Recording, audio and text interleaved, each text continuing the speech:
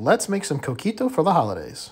First, we're going to infuse our dark rum with cinnamon sticks and raisins. We're using our Avid Armor chamber vacuum sealer, combining all the ingredients into a bag and hitting that marinate feature a few times. In our blender, we're going to add evaporated milk, condensed milk, cream of coconut, and coconut milk.